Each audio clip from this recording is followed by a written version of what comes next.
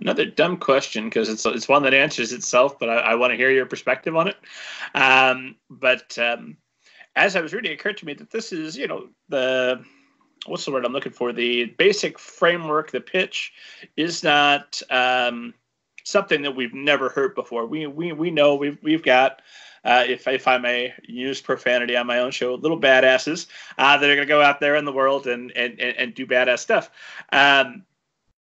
We've seen that before, but the focus is not just that, because there's Kit, who is Jesse's mother, involved within there, and there's a lot of emotional stuff that these stories tend to gloss over a little bit. You mentioned, yes, okay, a Lethal Weapon, the original one, had a nice character arc, and then by 2, I wasn't really sure what was happening with the characters, and by 4, like, Danny Glover's never going to retire, get out of here. So why was it essential to include these character arcs? And also, follow-up question to that, how will you keep that going through the series when Jesse becomes a supervillain with powers? Well, listen, I think you touched on it when you said that you can have smart, badass women who know how to fight their way out of trouble, think their way out of trouble, code their way out of trouble. But what do they do when they get home and they have to interact with their mom, who's also the founder of Athena, or and they have those clashes that all mothers and daughters do, or they have a clash with one member of the team, and suddenly they're out speaking to each other, and that becomes a real issue between Hala and Jesse through this book. How do you repair that friendship, especially when you're under so much pressure at the same time? It's not like they're going to work in an office and then coming home, having a plate of pasta and having to think about how they get on again. They're literally having to fight for each other and now against each other. It for me, that's what the real excitement is in this thriller. It's how do these women emotionally get on with each other and figure out their messy personal lives as well as the craziness of being in the field. Because, that's what agents do. It's not like they live in these solitary worlds where they're just badass at home and they're badass on the field.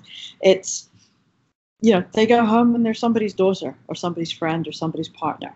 And there are stresses associated with that. And I think ongoing, those are infinite numbers of stories that could be really exciting to explore. Caitlin, one of Jesse's teammates, has been in the military in the U.S. and she served in Iraq, and she has, recurring PTSD that's something that she has to figure out how to deal with. Apart from the fact that she's so competent in the field, emotionally there are still issues that she needs to get through.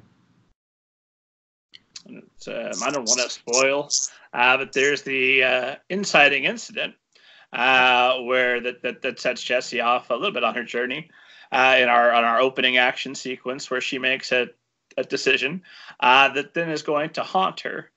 So without spoiling, there's some murder involved, and there's just real fallout and repercussions from that. So how do you prepare for that, and why is it important to you to show that aspect?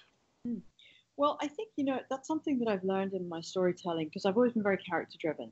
And therefore, I think character is conflict, usually. And I like page-turners, even in a literary novel like my previous ones, like The World Unseen. But with the Athena Protocol being a thriller, I really wanted it to start with a big conflict.